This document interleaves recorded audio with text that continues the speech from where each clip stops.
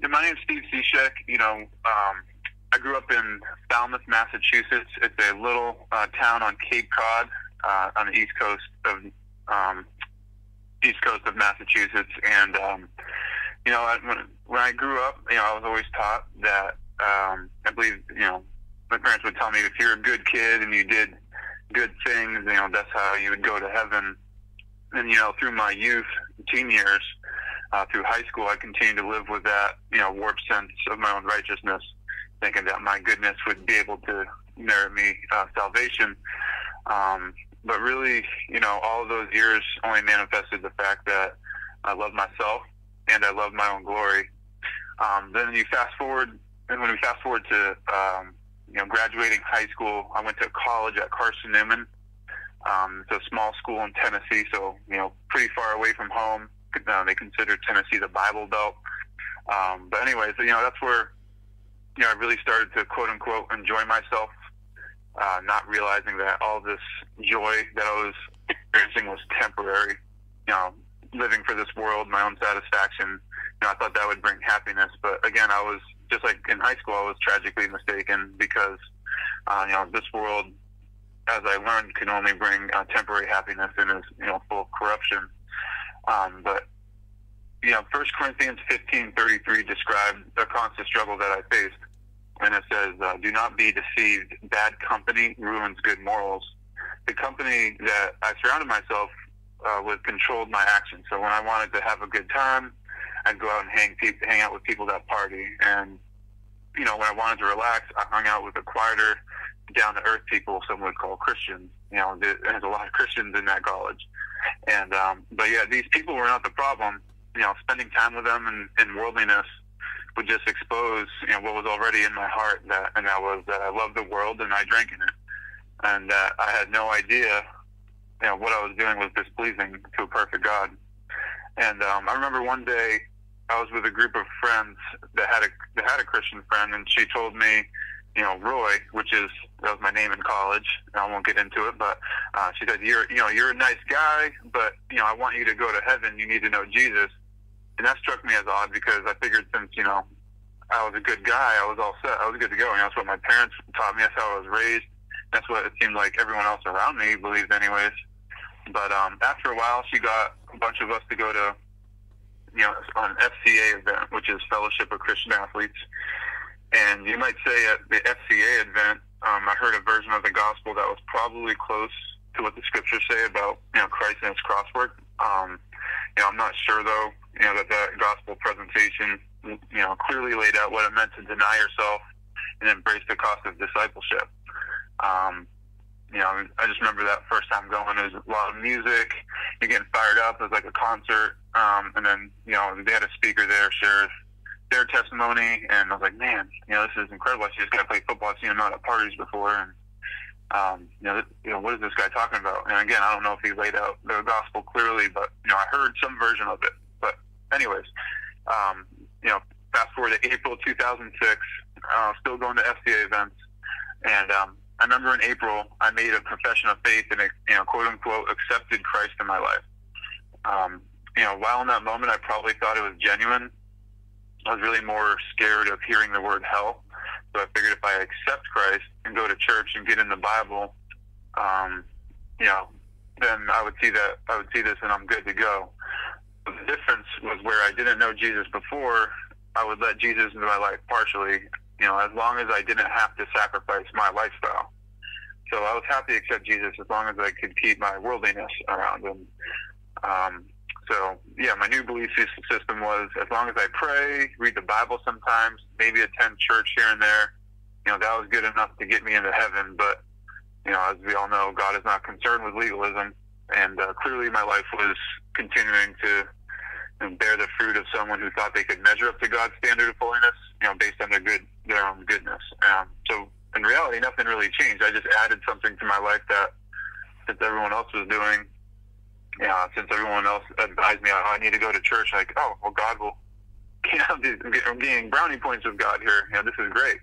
But really, God, like I said, isn't concerned with legalism. And Ephesians 2:8 is a great example. It says, for by grace you have been saved through faith, and this is not from yourself. It is a gift of God. So, as you can see, I was working to gain God's favor and work my way into heaven instead of fully trusting in Him. Though I had made a profession of faith, I was still lost. But in God's kindness, God showed kindness upon my life by giving me more and more access to His truth. God could have left me in my self-deception, but yet He was so kind that, He didn't leave me. And as you can see, when I get further in my testimony, you'll see what I mean by that. So anyways, as life continued, I still lived what I think now was like the free grace idea. So I could do whatever I wanted because it would be forgiven anyways.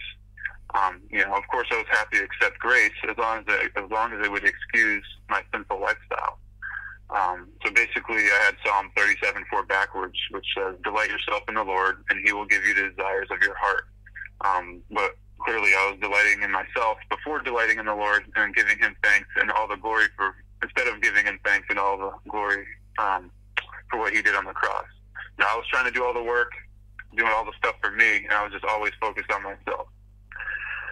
But I remember when I got drafted in 2007 by the Florida Marlins at the time. And in 2008, I think it was spring training, one of my friends, or it's a kind of a group of Christian friends on the team, invited us to church, and it was an evening service. And so I would sit in the church, and the evening service at Grace Emmanuel Bible Church would last about an hour and a half, 30 minutes of worship, music, and then Pastor Jerry would, go on for another 45 minutes to an hour. So Pastor Jerry, who was a personal assistant to Dr. MacArthur for almost, a decade, he would preach, and all I could think about was, how bored I was. And, if you know Pastor Jerry, he's like cream of the crop. He's the best, in my opinion, the best of the best. But anyways, I was just sitting there thinking about how bored I was. After an hour long of someone talking, and I just wish at the time he would shorten the sermon so I could go back to the hotel and hang out with the guys and play video games and just kind of do nothing. But each year, in spring, I would come back and sit in there just to make the Christian friends happy, just to appease man. But the Lord, again, He wasn't fooled. And in 2010, a couple of guys confronted me at a Bible study that they were having at Grace Emmanuel, Darren Roberts and Matt Stanchek. And Darren, if you look on the website, shared his testimony on here. It was an incredible testimony. But anyways, solid guy. And but these guys confronted me at this Marlins Bible study, let's call it, and they confronted me on how I was living in unrepentant sin. They were concerned that I was naming the name of Christ while manifesting a life of an unbeliever. And I couldn't believe what they were telling me. I just thought no matter what we did as, quote unquote Christian, as long as we profess to believe in Jesus, then we are good and forgiven. Even if our lifestyle shows the fruit of someone who doesn't believe, as long as you believe, you're forgiven. But they let me know about a passage in James that it rocked my world. And to this day, I'm so thankful for it. But it says in James 2, I believe, but even the demons believe and shudder. And, it hit me hard. And now that I think about it, I realized that even the demons had a one-up on me. Not only do demons believe in the Son of God, but they also shudder. And, at the time I wasn't shuddering when I saw the warnings in Scripture. I was believing in a lie. And after that, I avoided them in their instruction because I wanted to live in my own comfort. I remember hearing what they were telling me, and I know that they were pulling it from the Bible, so it had to have been truth. And I knew what they were telling me was true even before, they confronted me. I just didn't want to believe it. I was just so comfortable in my own sin that, who are these guys that are telling me this? But at the same time, deep inside, I knew, man, these guys are being loving right now, and I just don't want to hear it. But so that really stuck with me for the next couple of years. I was just battling fleshly desires and idols, but the Word was starting to really jump out at me and convict me, and I was just going back and forth. I lost a lot of sleep. It was crazy. And then in the game of baseball, where selfish ambition is a tough battle, that just added to the fire, and But after a while, I found myself running to the Word more and more when things were going tough. And through that time, I began to see my sin and learn what the Bible said about Christ. And my heart began to soften and change. And I started battling sin on some level. And some of the areas that those men were confronting me on began to be areas that I wanted to see change in my life. So I got married in 2012. And then, so that same year, my wife and I moved back down to Jupiter, and we went church hopping a little bit. And I was like, you know what? I got to stop this. Like, I know a solid church that we need to go to, Grace Emmanuel, and we're going to go there. And sure enough, we called that our home ever since then. But when we went back to GIBC, something had begun to massively change in my heart, and I know it can only be a work of God. I went from being irritated and bored by Pastor Jerry to hearing the Word in such a way that it sounded like beautiful music. I mean, it was incredible. I had a hunger to hear more and more of it, sit under the teaching. It was such a dramatic difference that not only did I go to the evening service, but I found my way to the morning service and the Bible study before it. I just wanted to hear more and more. So, you might be thinking, well, I mean, seems like a big difference, but really, what is the difference? And the way I'd summarize it would be 1 Corinthians 2:14. The natural person does not accept the things of the Spirit of God, for they are folly to him, and he is not able to understand them because they are spiritually discerned. So God, in His kindness, in the previous couple of years of my life, had now opened my eyes and softened my heart to love Him and love His Word. So it's funny. I could tell you what day. To the day, I'm pretty sure, when I made the profession of faith in college. I'd say it's April 21st, 2006. But when I actually came to Christ, I can't officially tell you that date, which is incredible.